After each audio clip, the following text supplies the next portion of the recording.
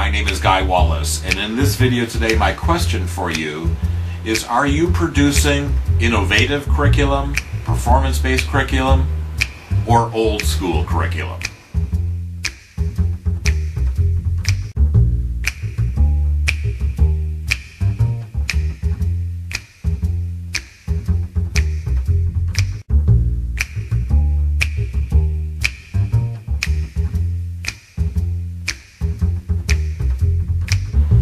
Innovative curriculum is the result of innovative methods and processes, not old school methods and processes.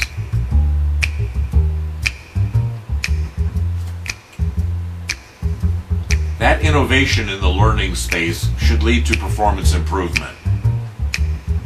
I've been doing this since 1982. Our methods ensure a performance-based modular curriculum, one that will increase performance impact, increase the reuse of the modular designs, which then leads to reduced development, inventory, administrative, deployment, and maintenance costs. A curriculum of modules is not a modular curriculum. Curriculum architecture is known by many names: learning architecture, instructional architecture, training architecture, etc. The curriculum architecture processes produce learning paths or training paths or development roadmaps, training blueprints, etc. These have been known by many different names since I began doing these in 1982. The first published reference to curriculum architecture was in Training Magazine in September 1984. I was a co-author of this article.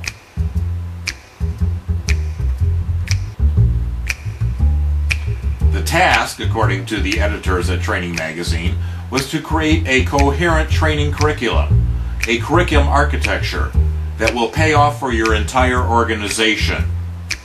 The recommended construction method: group process. This was true then, and it's still true today.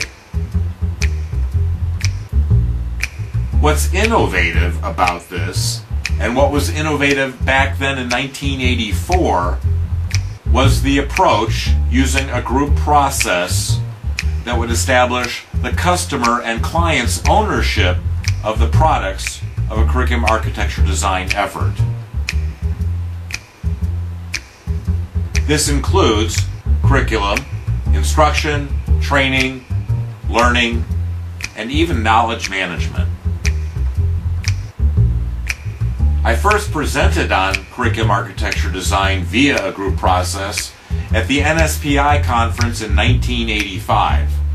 My book, almost 20 years in the making, Lean ISD, was finally published in 1999.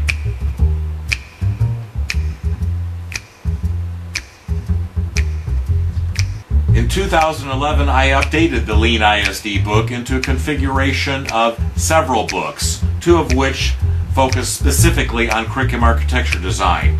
The upfront analysis portion covered in analysis of performance competence requirements, and then the PACT processes for performance-based curriculum architecture design.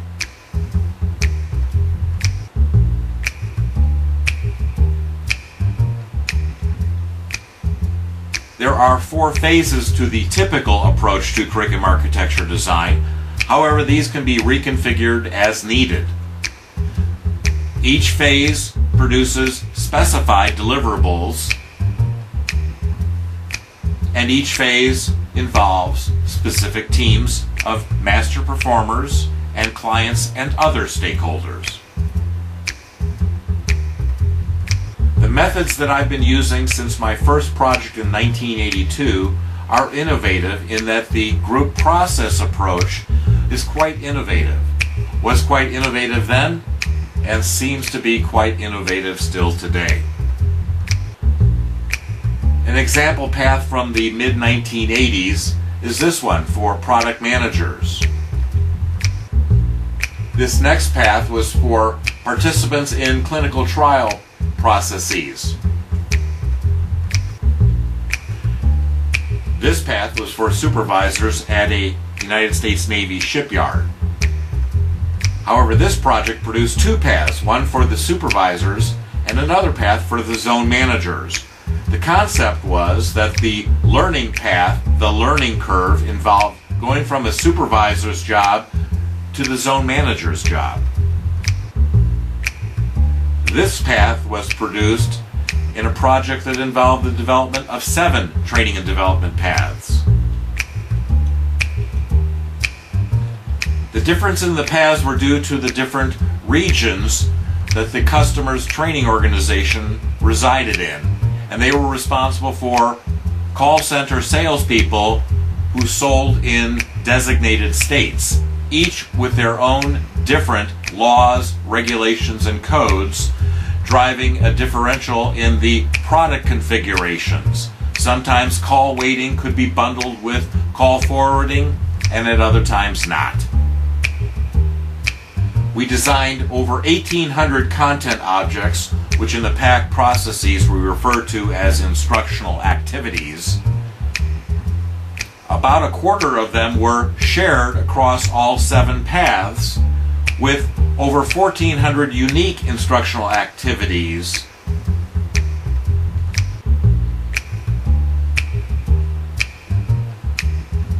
A curriculum architecture design that's going to impact performance must be based on detailed performance model data, not high-level descriptions of sales call efforts. The performance models lead to a detailing of specific knowledge and skills. I use 17 categories of knowledge and skills to systematically derive those enablers. We also look at the existing training and development to assess whether it's got any reuse potential, either as is or after modification, or not appropriate for this particular situation.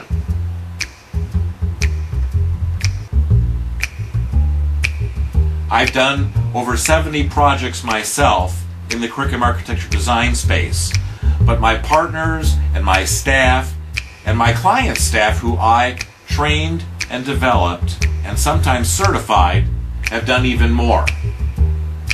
The methodologies have been proven across many different industries, many different job types, including individual contributor jobs and managerial jobs. The curriculum architecture design methodology that I use and teach has been field tested and proven hundreds and hundreds of times.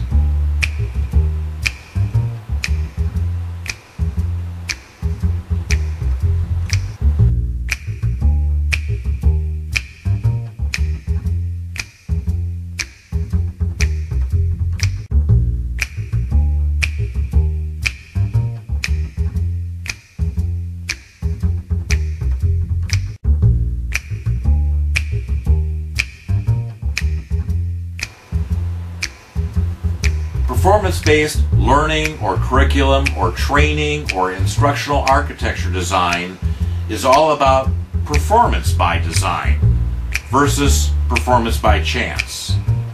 Performance improvement by design is not done through some haphazard, old-school approaches.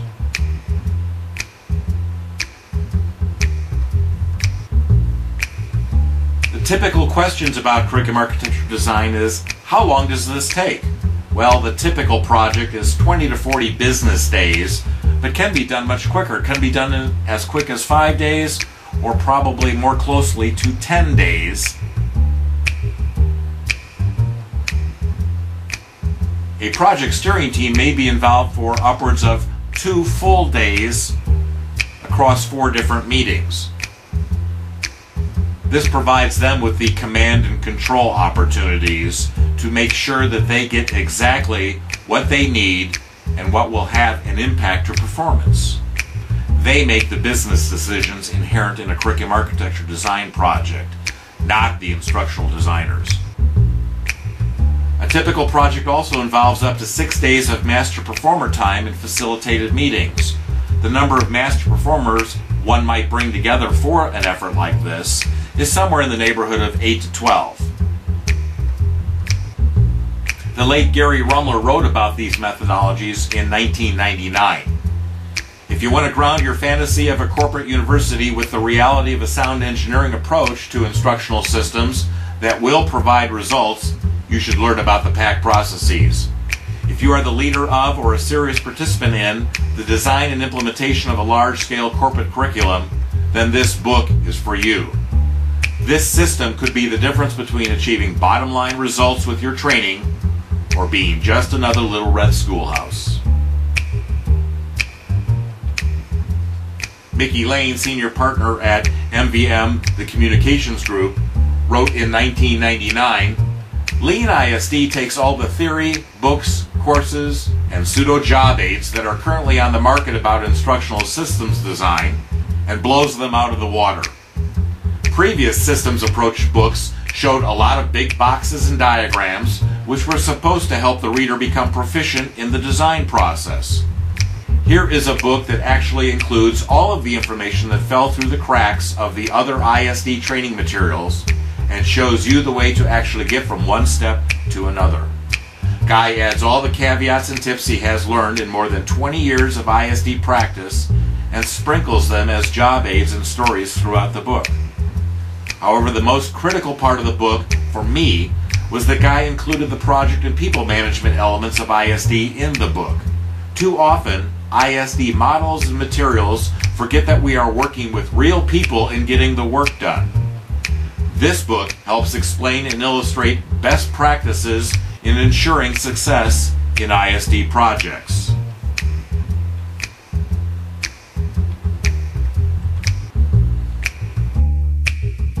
Are you producing innovative curriculum, performance-based curriculum, or old school curriculum?